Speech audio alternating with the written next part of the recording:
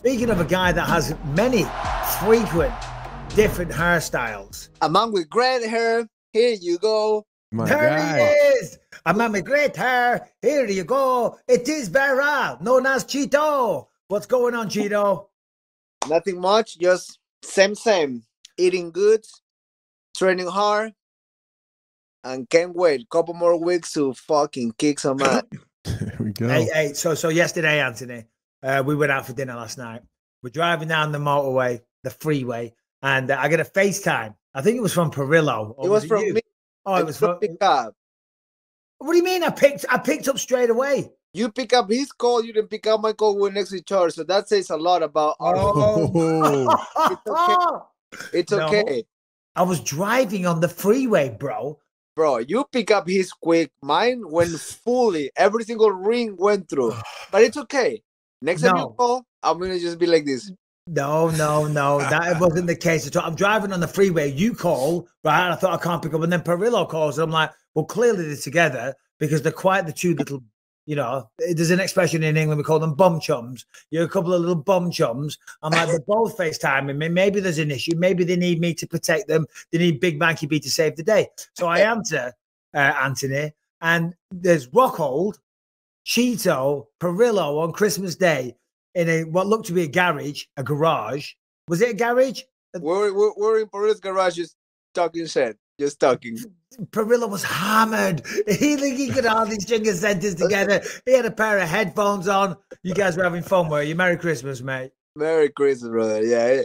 I finished training and I went straight to his house and we just sit down in the garage for a couple hours and just talk shit. Nice.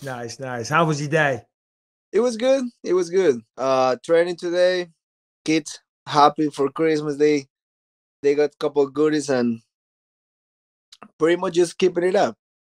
Yeah, do you hate training through? I hate training through the holidays. I can't stand it. Since I was a little kid, I give zero fucks about holidays. I'm not excited about Christmas or my birthday or I'm just, as a father, I make the kids happy. I do the whole Santa Claus thing. I make them write the letter, but that's for them. On Christmas Day, I wrestle, I lift weights. On Christmas Eve, I ran probably 11 miles. 11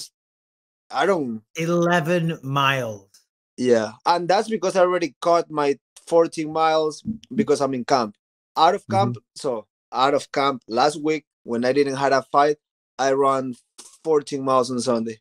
Wow. That's amazing. Well done, buddy. What did you get the missus or the kids? Did you get them anything nice yesterday? The kids got they asked for clothes, shoes, Ellie couple toys, couple like Barbies and dolls, some shit like that.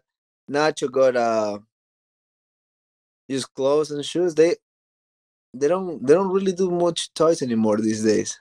They want clothes. They want and Ellie literally asked for the same shoes I have, so we match now. Oh, nice. What yeah, well, I was thinking, like, how do you, because I want to talk about the fight so damn bad, but what do you think about when you look at fighting Cory Sandhagen? It seems like you kind of dealt with a bunch of funky ass styles. Like O'Malley's got a different style, and Dominic Cruz is impossible to try to deal with or emulating training camp. You know what I mean? So then now you got another funky ass difficult style, or do you just look at them all the same? Honestly, at least since I'm with Perillo, my best approach is I don't worry too much about tall, small. We do, for example, if I'm fighting a small compact guy, we spar a small compact guy, right? Now we're fighting a tall, lanky guy. We will bring into a couple times a week a guy pretty much his size. But the real approach that I learned from him, it's more like if I put up on layers in between fights, by the time I'm in camp, I'm levels ahead that I was a fight before. So, the guy can be tall or small. My jab is going to be sharper. My right hand is gonna be stronger. You know, my body shots, my kicks, like I'm just a little better than I was for the Cruz fight. And yes, now I have to fight a big guy.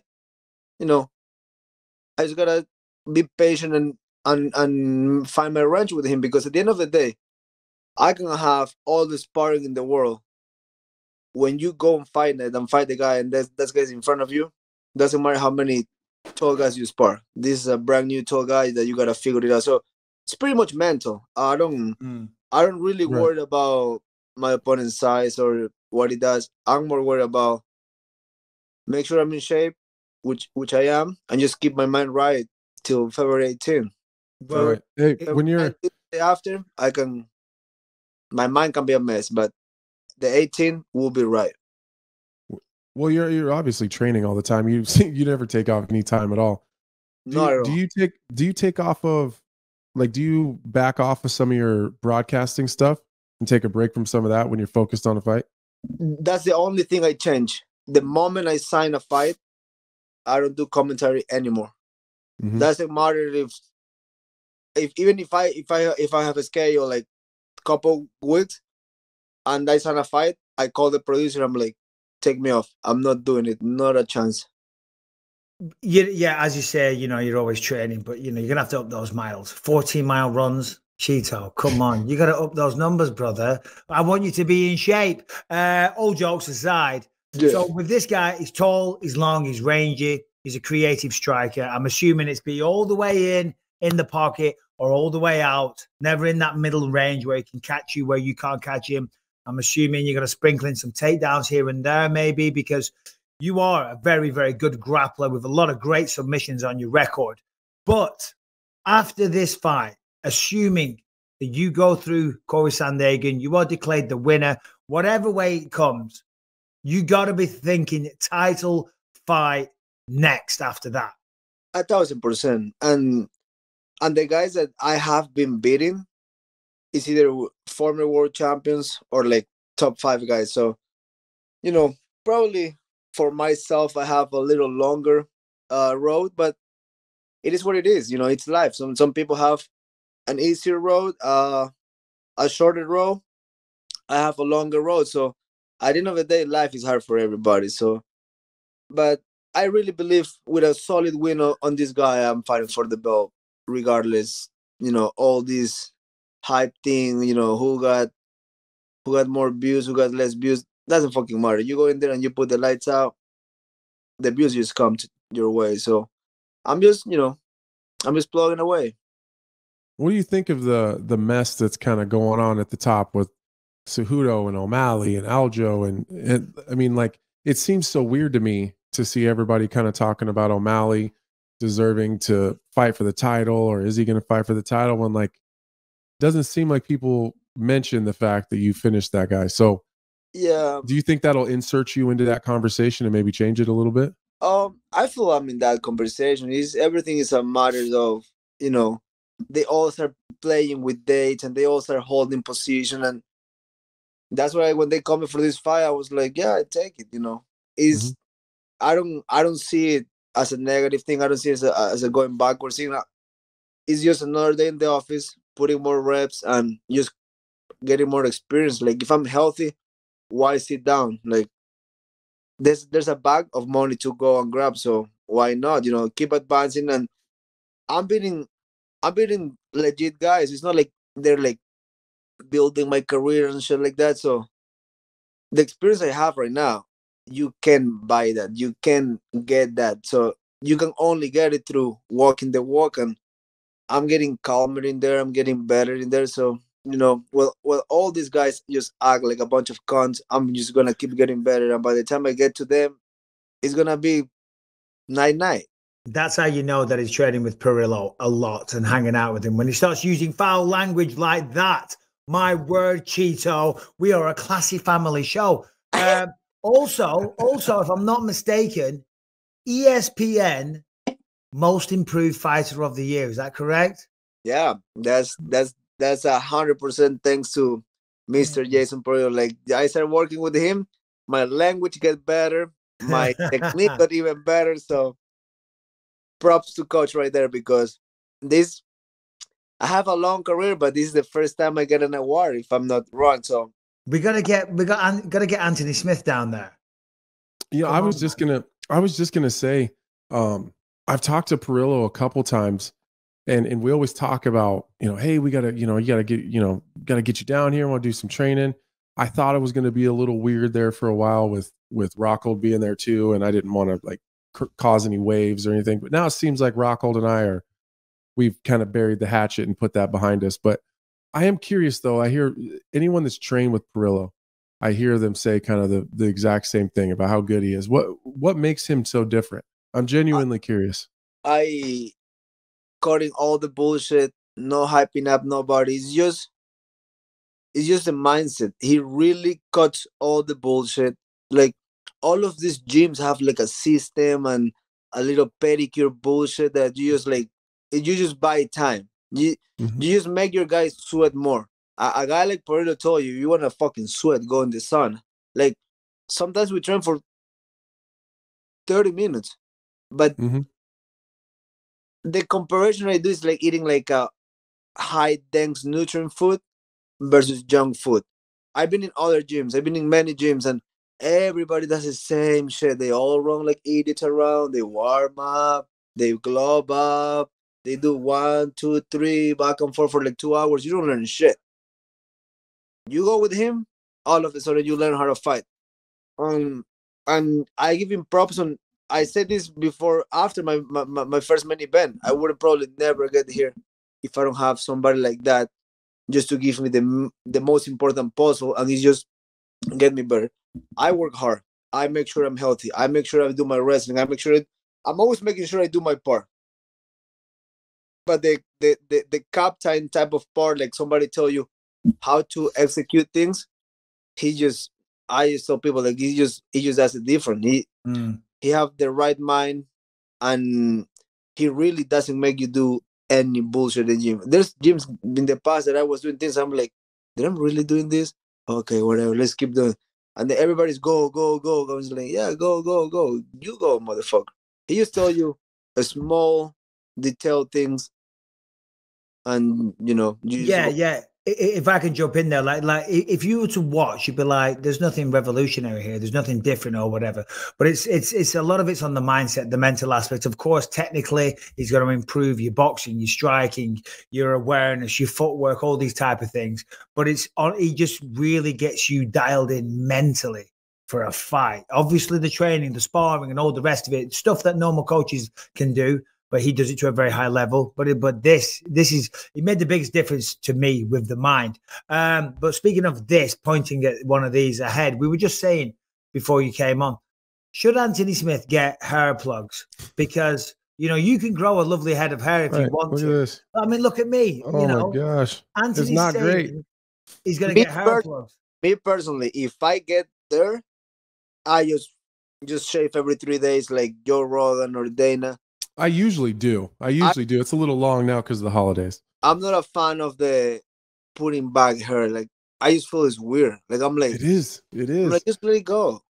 Like, for an example, I'm full covered on tattoos, right? The moment I'm fully done, I'm not gonna put shit on top of other shit. I'm using it's done. Let it go. Yeah. Hey, that's a good question. If you wanna do it, and if you feel you will look better, go for it. Fucking go for it. Cowboy did. Yeah, see, the same people that did Cowboys reached out, and they were like, look, they gave like a before and an after. So they took like a picture off my Instagram with me bald and then like photoshopped hair on me.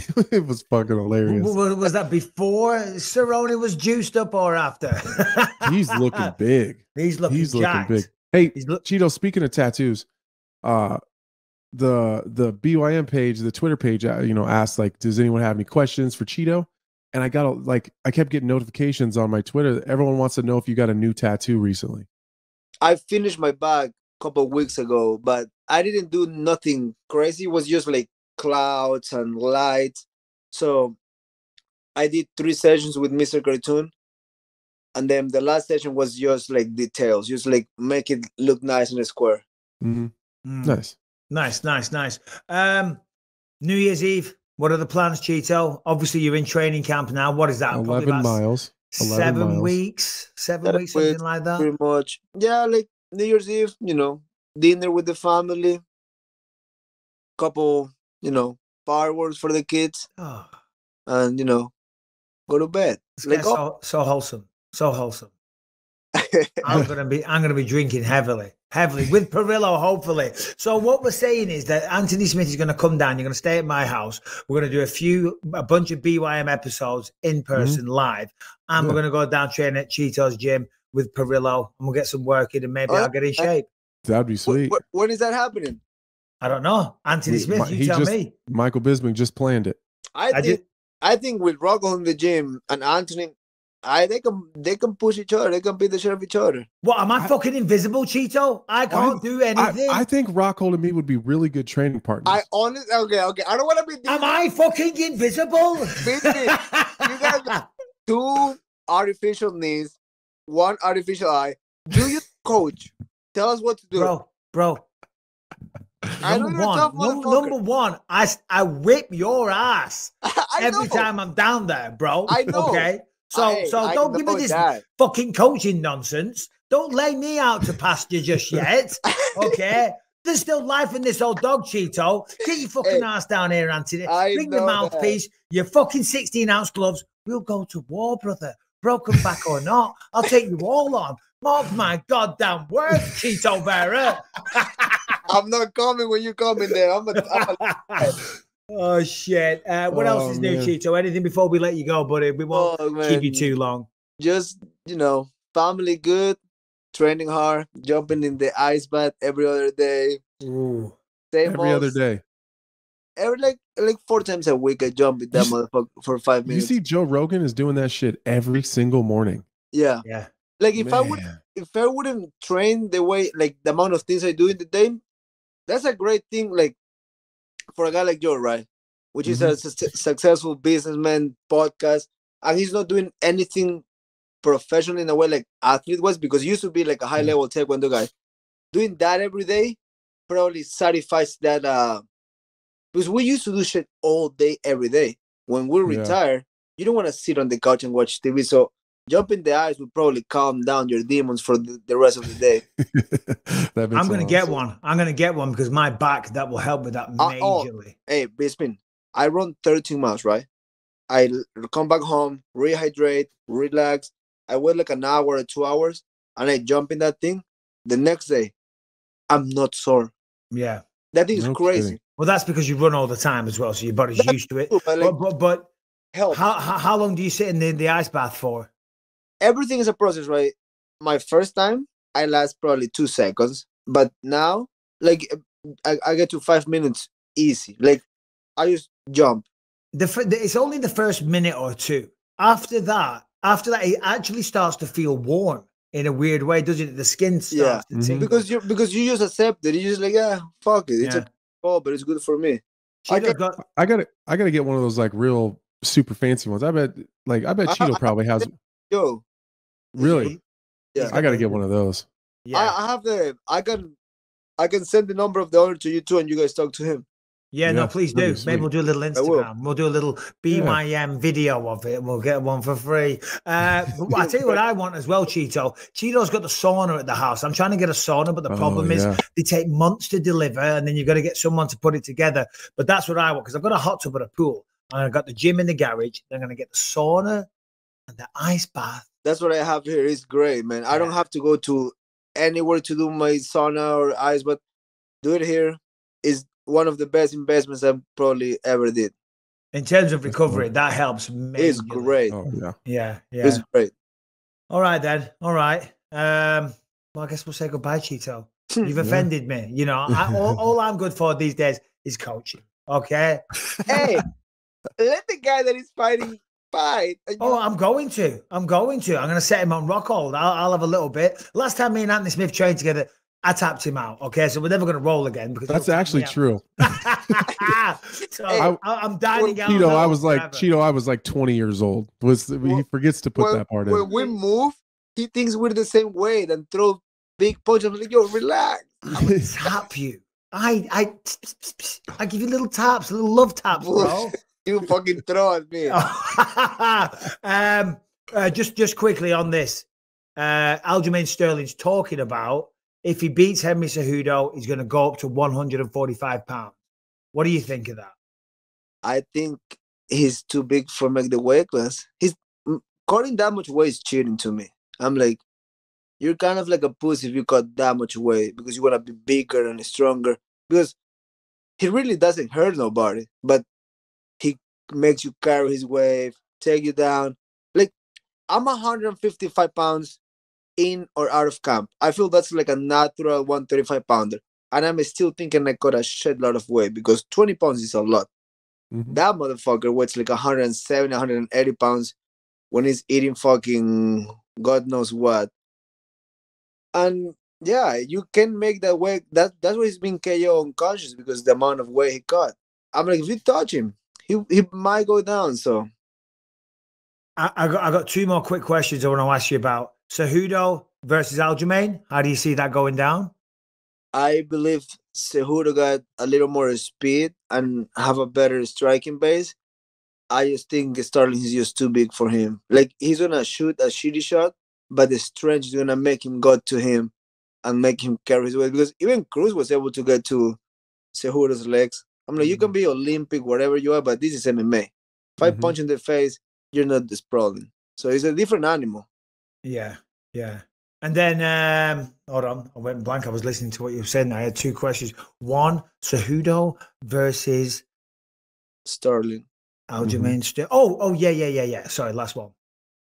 TJ Dillashaw. Do you believe he's retired, or do you think he's playing this trick, this game with coming out of the testing pool, take steroids, recover, and then come back in? What do you think's going on there? Fuck, if he comes back, will be weird, right? Just because he tests positive already, and he says he's retiring for good. So, because it's crazy, the moment you retire, you're out of the pool. I'm like, at least test the guy for a year. I don't know, or anybody, right? But who knows? I really believe, even if USADA randomly test you, they can only test you from 6 to 6. So, if you have money and a decent doctor, I believe people are still cheating until this day. I really believe that. Me too. I heard there's drugs you can take and literally overnight kind of like disappear. I'm like, you can go for vacation, you can go like USADA is effective, but I'm like, are USADA testing people in the fucking in a third world country or deep down in fucking, I don't know, Russia? I don't know. I live in fucking California. They come to my house all the time. But I would probably rather die than cheat. So that's just me, right? Well, it's not just you, it's Anthony as well, and myself. And there's a certain, I don't think it's fair to say there's a lot of people that would cheat, but I think that the people that kind of have our mentality, I don't know, what do you two think? What percentage of people do you think have that? I would rather die than cheat. How many people, Anthony? I think it's way less than the ones that are willing to take help to grow some muscles and look better and feel better. And again, it's not easy to wake up and do this amount of work. I actually crave for this. I love this. I'm a high energy person. Most people that do drugs, they can do 3-4 times a day, practice and feel great. But also, there's people that every other month something is popping out. Oh, this hurt, this break. That, that's just weird, right? If I run this amount, spar on Monday, wrestle on Tuesday, and I'm not knocking on wood, but my body's not falling apart, it means because I'm natural. Yeah. I had this conversation with Dominic Cruz in Vegas at the pay-per-view. And he had seen that I had brought up the stuff with Connor being out of the pool and then coming back and all that stuff. And he had like a really good question. He was like, are you mad at Connor for cheating? Or are you mad because these other guys get a injury proof and heal faster than we do? Like, is it really the cheating thing? Or are you mad because you don't get the same benefit? Or because you didn't think of it? Is that kind of what he meant? No, it's more like, are you mad because they're cheating? Or are you mad because they're doing something that you're not allowed to do? And it was actually a really good question. Like, it came down to, it's because they're cheating and getting an advantage that I don't get to have. You know, like it's not, I don't care about the muscles. I don't care about the weightlifting. I don't care about the punching power. I don't care about any of that shit. But being able to heal faster and not be out as long, and that's a great advantage other people have. Yeah, and being able to injury proof yourself where your ligaments are stronger, your joints are stronger. Like that shit pisses me off. If I file the USADA thing and I'm like, hey guys, I'm gonna be on, I don't know, on Big Bear on the weekend, and I give him the address of the exactly house, I can fucking go for a walk in the woods and they will never find me. So I'm like, this USADA thing really works? Maybe not. Because like they have my home address, but if I'm training, they have to wait here until I come back. And I'm sure doctors can tell you, like, just make sure they don't test you in the next 3 hours and you'll find. Right. So they can go hide out for 3 hours. Like that's the thing. Like it's possible for sure. And I think Chito's right. I think that there's a much smaller amount of people that are like us than we'd like to believe. You know what I mean? I feel they should be testing anytime. They can come 2 in the morning. They can come 12 at night. Because them... That changed a lot. You don't have that 6 to 6 gap. I'm like... Before, if I have a headache and somebody give me a Tylenol, I take a picture, send to Nowitzki, and I say, like, hey, bro, yes or no? Good, go for it. Like, hey, I'm in the doctor, my elbow or my shoulder, whatever hurts, they want to do PRP. And I know that's legal. He says, PRP is fine. Don't do peptides. And I'm like, and I have my conversation with him. I haven't deleted since like 2016 because I don't fuck around, like anything. Even I know Thorn, we can do anything for Thorn, but besides that, I text him or call him for fucking anything. I don't even take supplements because I'm too afraid of something being tainted. I take 2 things for Thorn, and I have taken the Thorn stuff. I guess I've done the Thorn stuff. Yeah. So I was talking to my back doctor last week, and he said, in terms of supplements, he said, number one, the majority of stuff out there is garbage and doesn't help you at all. And then obviously some of it is tainted. And he said, Thorn, for anyone that doesn't know what we're talking about here, is a brand of supplements. Apparently, number one, they're FDA approved. They're very, very, they do what they set out to say. Because a lot of them promise a lot of shit and don't do anything. Don't help you with recovery. But more importantly, you're not going to test positive on a test with Thorn products. We are going to let you go on this, Chito.